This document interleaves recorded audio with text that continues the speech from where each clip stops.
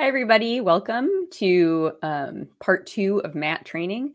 If you weren't with us last week, we talked about how to supercharge your mat, make it a very valuable place for your dog to be. You can find that video on our blog, and I'll link it in this recording or underneath this recording later if you didn't see it. It's also on the Facebook page and our YouTube channel. So last week, we just talked about introducing the mat. How to get your dog onto it, and then how to make it more likely they get onto it in the future and build a little bit of duration so they're actually staying on the mat. That's usually a more useful behavior if you're wanting to use mat work or settle around your dog's triggers, or anytime your dog is doing something you don't particularly like and you think that settling on a mat would be better. All right, so today we are going to talk about adding distractions, so that even if stuff is going on around your dog, and it usually is when you want them to not be jumping around on people or barking or whatever it is they do, they'll still stay on their mat. All right, so I'm going to jump into some slides. As a reminder, especially if you're here for the first time with us, if you comment or ask a question underneath the video on Facebook or YouTube, it'll pop up for me. It'll take a couple seconds, but I'm happy to take questions at any time. So go ahead and enter your questions as you have them. All right. So we came to this series, we came to mat training as part of this series on building confidence in fearful dogs. And I'm going to cover the reasons for this because I know not everyone has been with us every week. Everyone wants to build confidence in their fearful dog, right? It's a good goal. We hate to see our dogs suffering or worrying about things. We want them to enjoy life. But confidence is really kind of a label. How do we define it? How do we train it? And so our free Facebook group, which some of you are in, came up with a list of ways or behaviors their dog does that tells them, or at least they think that these behaviors mean their dog is feeling confident. So there are quite a few here, and these are also given in the last few sessions.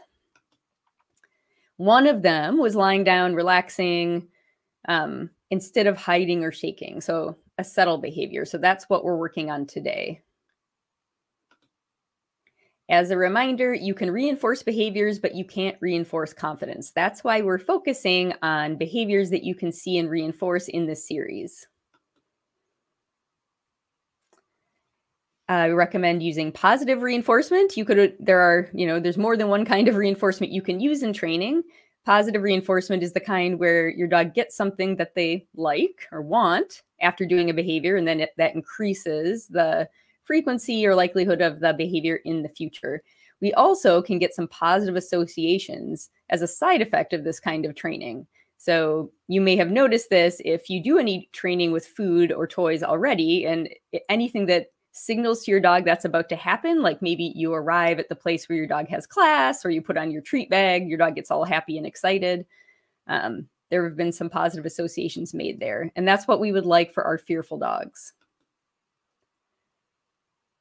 So just to reiterate, we've decided in this series at least, and if you have other ideas and you'd like to share, I'd love to hear them, that building confidence, practically speaking, from the point of view of a dog trainer or those of you working with your dogs, a good working definition, or at least a way to implement this, is to use positive reinforcement to train behaviors that we would like to see in a quote unquote confident dog. All right, getting to settle. Usually when I do settle or teach kind of a lie down behavior, I use a target like a mat. And I showed you a bit about this last week, and we talked about supercharging the mat, which is just to me, a catchy word that means pair it with reinforcement a lot. Reinforce your dog looking at it, sniffing it, being on it. Like I said, we have several videos showing you how to do that from last week. This week, we're in the second part where we're going to talk about kind of making it stick, that your dog being on the mat. Just because something interesting is happening in the environment, we still want to make it worth your dog's while to stay on their mat. And then if we have time, which I think we will, we'll talk a little bit about how to then start using that mat training around your dog's triggers, which is usually just shorthand for the things that to which your dog responds negatively. So the situations in which your dog right now has is showing some problem behavior. Okay, we have a comment that my boy Ned is frightened of the mat. Poor pup. Charlie, I don't know if Charlie is your name, just your Facebook name, but does Ned, are there any other resting spots your dog likes? Does Ned like dog beds, or have you tried some different types of mats? Does he walk over floor mats that are just in the house? Identifying something that he's already comfortable with might be a good place to start. All right, I'll keep an eye on that and come back to it. Pancake was also afraid of the mat the first time I put it down. So I just kind of put it out of the way, put some treats near it and kind of around it, and then left the room. And eventually he stopped paying attention to it. That doesn't always work, though. Okay, he loves being on the couch. Okay, so the couch, sorry, I'm answering questions right now. I don't know if everyone can see these or if only I can see the comments. So if he likes being on the couch, you could start with that if you need this subtle behavior in the house. Obviously, the couch isn't very portable. So if you wanted the subtle behavior to work in other rooms or outside the house, then you might need to kind of figure something out there. One thing you could try if he hangs out on the couch a lot is see if you could get him to settle on, say he's afraid of the mat, maybe try a folded up towel or blanket that's kind of the size of a mat, and see if he'll lie down on that on the couch, and then you can migrate that down to the floor. It might be a good starting place for him. Okay, if you are going to start to add distractions to your mat training, and if you followed along with last week's training, you should be ready to at least start adding some little distractions. We're going to start small and very frequently reinforce. R+ means positive reinforcement. Let's see if I do have some more slides. Okay, so we're going to start small. Nothing, you're not going to go straight from, oh, I supercharged the mat. My dog kind of likes the mat. And now I'm going to try to get him to stay on the mat when the doorbell rings or something. If anyone has tried this, you already know for most dogs, it's going to blow their minds. So we're going to start with little distractions, and I'll give you some video examples and reinforce very frequently, like every few seconds, even every 1 to 2 seconds, if that's what your dog needs in the moment. I like to incorporate a lot of real life distractions, even in early training. This can help your dog generalize this settle on the mat behavior to lots of different situations, at least in the house, if you're doing this training in the house. You're going to use a wide variety of distractions. Again, helps generalize the behavior. So it's not, your dog can't just do it in one specific situation. Like, your training setup, they can do it fine, and everywhere else they can't. This will help guard against that a little bit. So let's start by looking at small distractions. What does it mean to have a small distraction? Well, of course, there's no easy answer, right? It depends on your dog. But there are some things that I've noticed, and many trainers I think have noticed to be common across many dogs, not all dogs, but many dogs. Often if you stay near the mat, and of course this doesn't apply if your dog is afraid of you, if you stay near the mat, oops, sorry, I'm going to try to get my, someone let me know if you have a chance if my volume is okay. My microphone is kind of far from my face. For many dogs, unless they're afraid of you, if you're staying near the mat, that's easier for them to stay on the mat as well than if you move away. So early on, don't go too far away from the mat when you're adding distractions. If you're going to move around or do any kind of movements, slower and smaller movements are usually easier for your dog to resist, to stay on the mat during than if you're, jumping around, running around, doing anything quickly. All right, so let's first take a look at some video examples of small distractions with frequent treats, frequent positive reinforcement. All right, so here's little Coco. Well, not so little, I guess. Mom's sending her to her bed here. And then she's going to incorporate some somewhat small distractions. These, by the way, these are examples, but they might still be too tough for your dog, depending on how much training you've already done. If that's the case, just scale them back. So here she sends Coco to her bed. Now she's staying pretty close to the mat like we talked about. Just does, put something away in a drawer, kind of a normal everyday activity, and then gives her a treat. So it's not very long between her, between treats if she's doing these short, nearby distractions. Here's another example. She goes to her bed. Mom's going to open a drawer, take something out. So this is a little bit longer of a delay to get the treat. She's still nearby and fairly small movements. Sitting nearby reading. So here she's not moving at all. But because she's not moving, she can maybe wait a little longer to give the treat because it might be an easier distraction for her.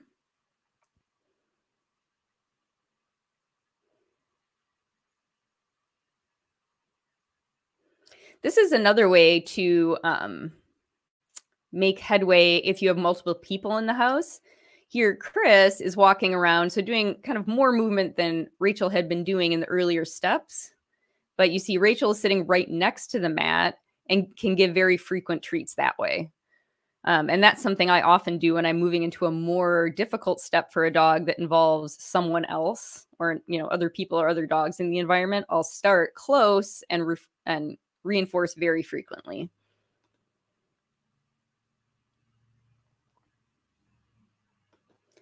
Okay, and like I said, I'll show you, give you some more ideas about this. You want to use real life distractions and a wide variety of them. And I didn't tell Rachel what to do in these videos. She's just creative. Here she's playing the piano. Looking through books or, I don't know, DVDs or something. Here Chris is going to walk across the room, sit down and play a guitar.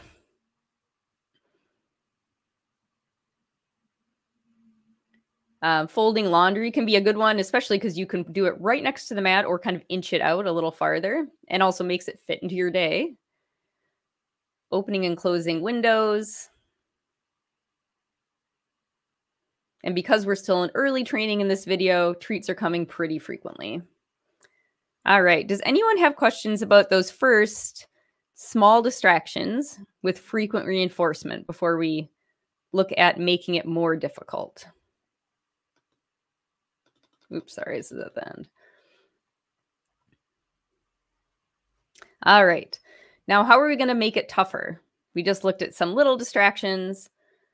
What things can we do to start to move forward in the training? One, move farther away. We talked about how being closer to the mat makes it easier for your dog. So if you start to move farther away during the training repetitions between treats, that's one way to increase difficulty for many dogs. Faster movement. Also, many dogs find fast movement either concerning or exciting, so it can be a tougher distraction for them. More enticing distractions. So that depends on your dog, but something your dog likes or would normally want to go toward. Incorporate some of those. And stretch out the time between treats or whatever reinforcer you're using. You may be using belly rubs or a favorite toy, whatever. But you can stretch out the interval between treats as your dog becomes more advanced in this training. And if you can, at least early on, I would recommend increasing just one of these sort of parameters, one of these aspects of the training, making only one more difficult at a time. And sometimes you'll even have to make another one easier than you had it previously in training because it'll be too tough for your dog. So you wouldn't want to add fast movement and move really far away from your dog at the same time if you haven't done either of those separately. All right, let's take a look at moving farther away. Just a couple examples.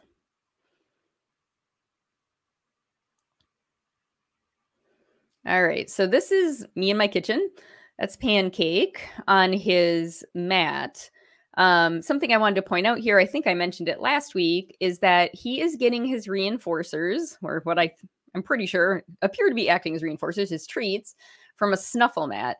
And the reason I like to do this at this stage of training, I was just starting to add more movement farther away from the mat.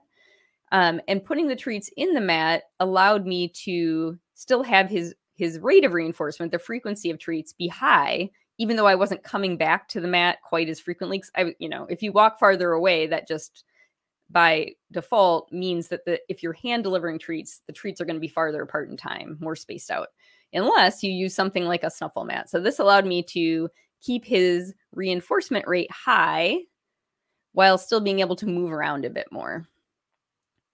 And for him, I don't care if he's lying down or standing or whatever. So I'm leaving the room. I'm doing cleaning, I think, just walking around doing some straightening up. Pop a couple of treats into his snuffle mat.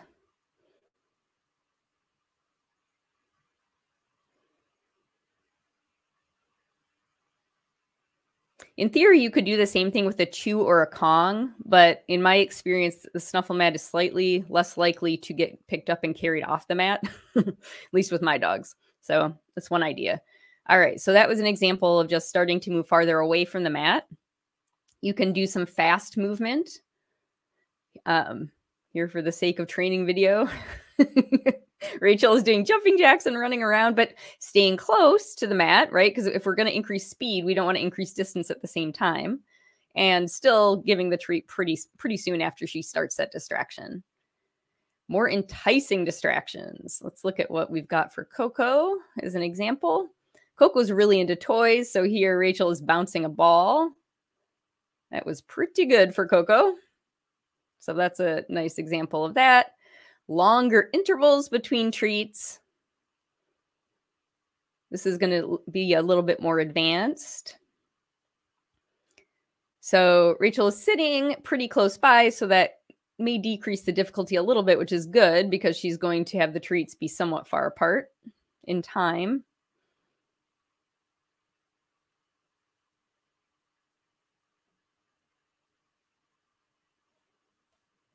All right, let me stop this.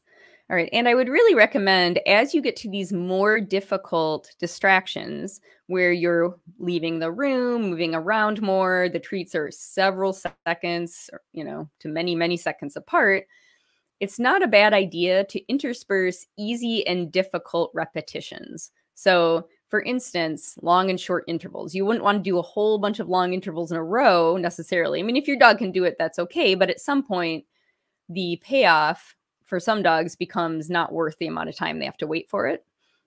So you could do some long stays and then, do some short ones where they get the treats pretty close together to keep them engaged and keep that rate of reinforcement high. You can intersperse fast and slow movements and also boring and exciting distractions.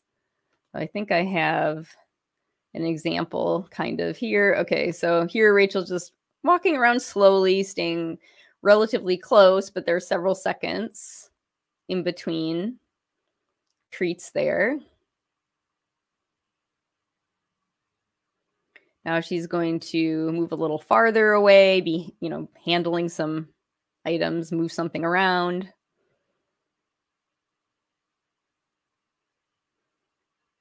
Moving away again. And for a lot of dogs, when you turn your back on them and move away, that's when they get up. So just keep that in mind as a difficulty factor here. She's doing a couple trips back and forth in front of Coco, which is a more difficult challenge for many dogs.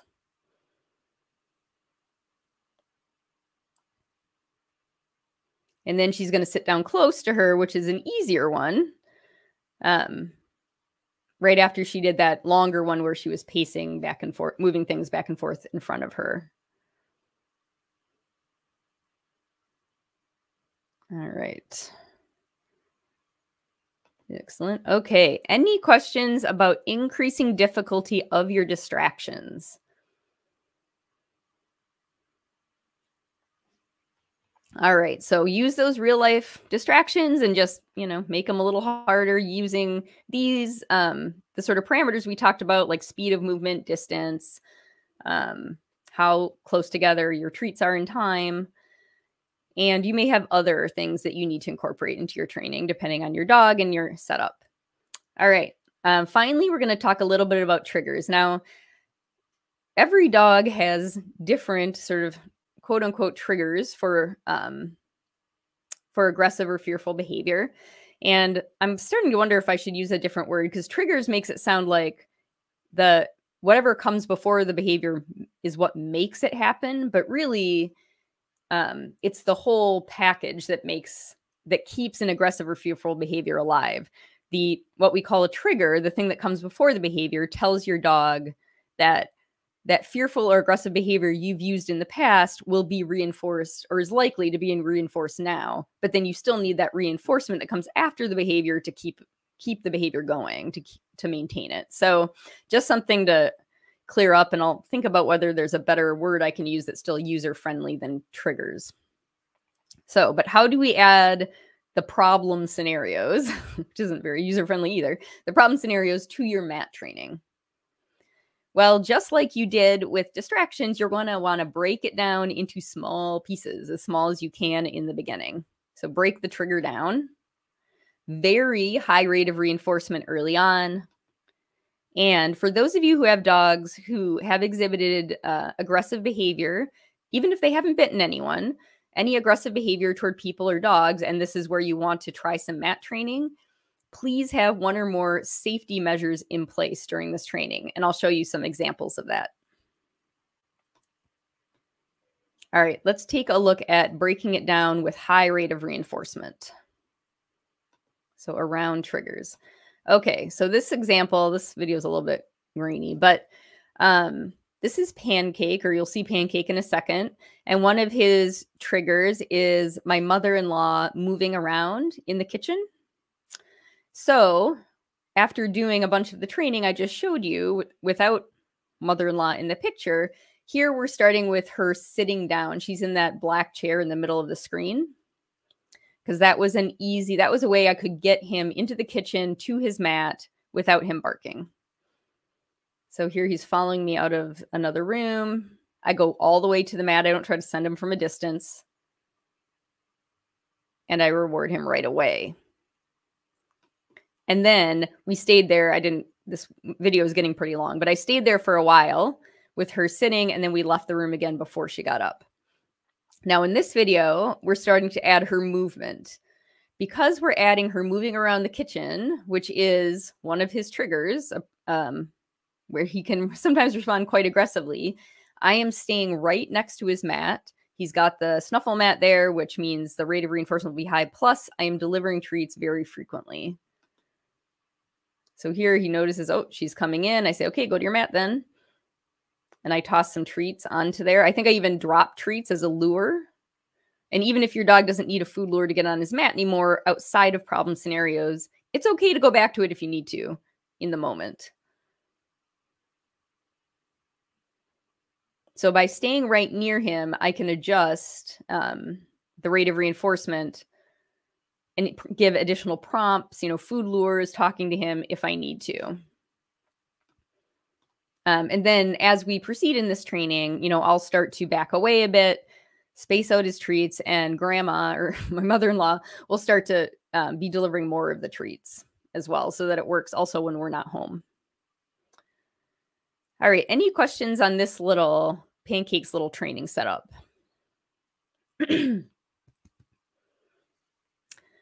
Okay, so one situation in which a lot of people want to use mat training is for people coming to the door, coming in, or just deliveries, whatever.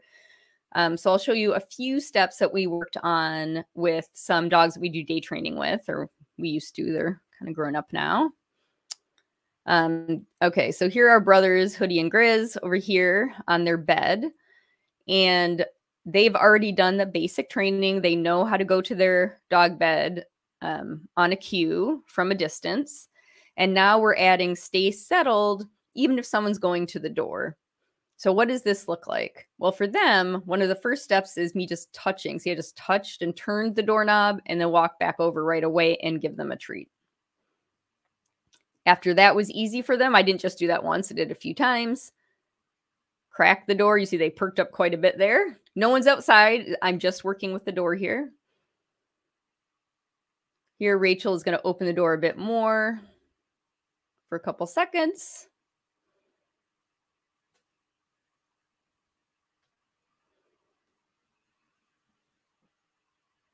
And they're always getting reinforced right away right now, not a lot of duration. Here I'm going to, there were a few steps in between here, but I'm going out and coming back in right away. So still keeping it short, but adding more action at the door. Here, I believe there is someone outside the door that's going to just say hi to Rachel, and then they're closing it. So they hear that there's someone outside the door. And then eventually we added more talking at the door, someone handing over a pretend package, that kind of thing, and knocking as well. So all those little pieces, the touching the doorknob, the opening of the door, having someone actually outside the door, having someone knock on the door, or use the doorbell, someone there handing you a package. If you're working on deliveries, those are all pieces that you can break this training down into and just do one at a time. All right, safety backup. So this is really important.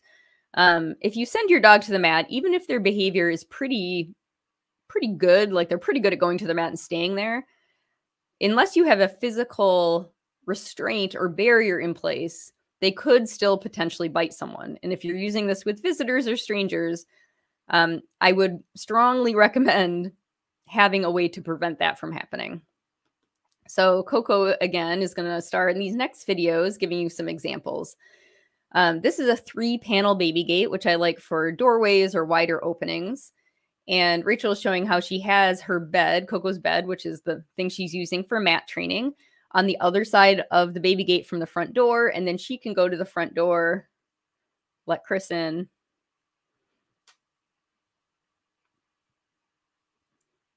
And then come back over and say, okay, can you get onto your mat?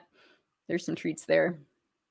And then for visiting, see, she has the gate set up and she and her visitor are on the other side of the gate with mom sitting right next to the gate so she can keep delivering treats on the mat easily. And this can for some dogs be a good way to start with having people in the house. You can also add a visual barrier on top of this baby gate, like a blanket or something, or a sheet. For some fearful dogs, that makes it easier for them too, while still allowing you to stay close. And this is also helpful if you have a dog who does not do well being separated from you. So, you know, some of you have seen the Zen Zone handout we have for having visitors come over. That's, here, I'll put it in the comments. It's hugkindtraining.com/ZenZone. Make sure that's correct before I send everyone there.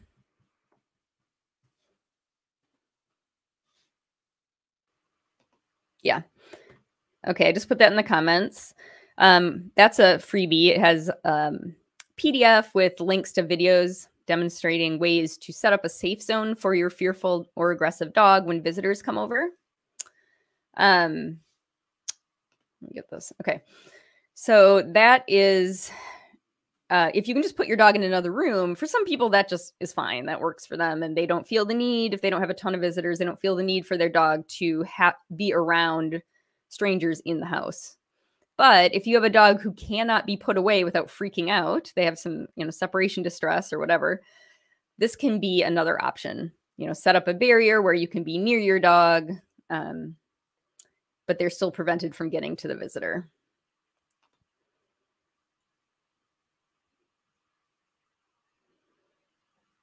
Another way that you can have sort of a safety measure in place is, I think the next video is using a leash. Yep. So here Rachel's opening the door, has Coco on a leash and is bringing her away from the door.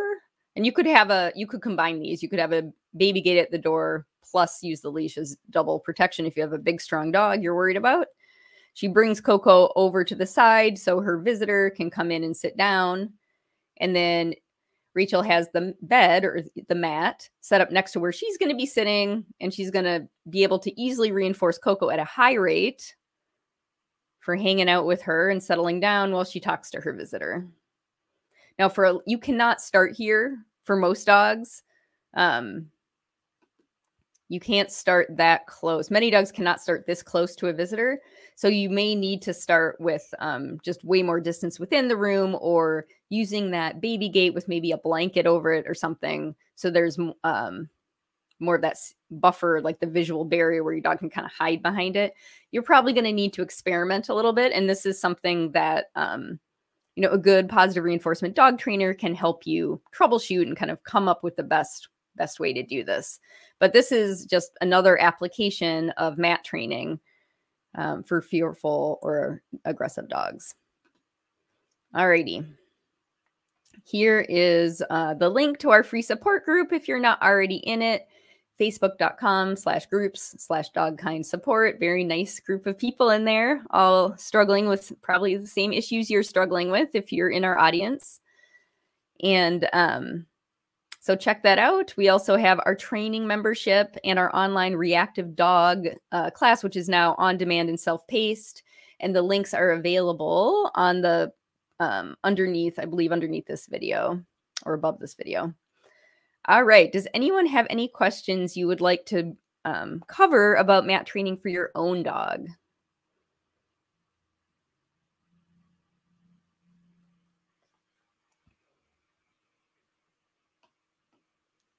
Okay, here we go. All right. If there aren't any more questions, I'll sign off for this week. But I hope everyone has a great week. I think next week we'll work on probably eye contact and attention. Until then, if you have any questions, or if you're watching this as a recording and you have questions, just put your comments or questions underneath the video, and I should get an alert and I can answer them. If you want to email us, our email is admin, ADMIN, at dogkindtraining.com, and we're happy to help that way as well. All right, everyone, have a great week. I will see you next week.